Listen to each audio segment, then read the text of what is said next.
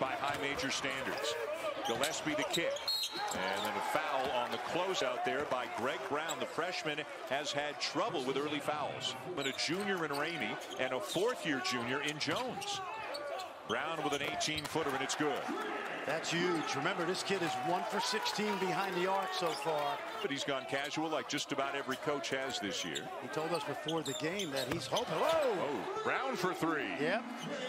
That's something he really enjoys doing. I would agree. I do not think that was a flop.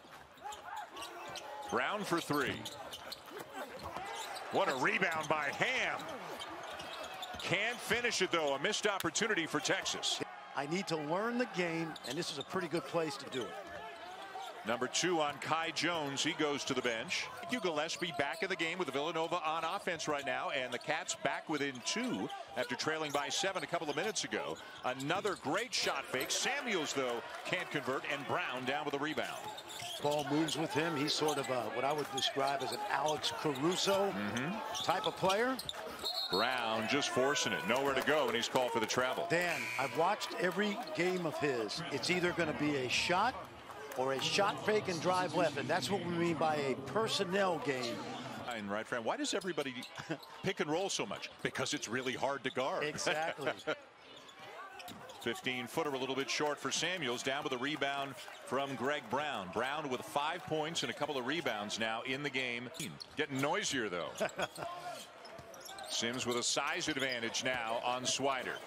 Banging with him, backing him down. Tip no good, and finally the third time is true for the Longhorns. It'll be Sims. Great history. I'm going to tell you, the sky's the limit. You know, Joni Conrad did a great job, and she won a national championship in 1986, and Vic Shaver has inherited. Dan, I thought Villanova would keep Texas from scoring as easily as they did in the first half. Moore inside again, and Greg Brown's having none of it. Well, it's one thing to do that against a guard. Lob over the top, but a little bit too high, even for a guy like Brown. So he'll knock down a 3. A great block at one end by Brown, denying Justin Moore, knocking down a jumper at the other end.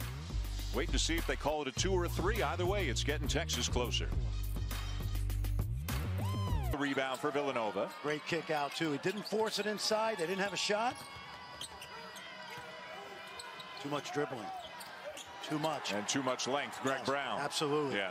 You knew that was coming. Called necessity is of invention. that's right. Like, can't be any worse going right. Gillespie and down with the rebound is Brown. Be original and pick some other guy. He's always playing the hero late in the game. There's a travel. Greg Brown just trying to go a little bit too quickly. You know why he traveled? Because they forced him to use his right hand. He loves to go left. He got caught in between.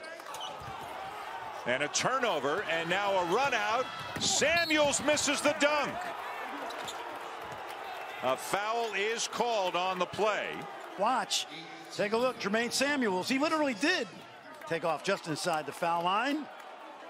And now he's going to shoot 2 free throws with that bandage on his ring finger. 2 defenders on Colin Gillespie right now.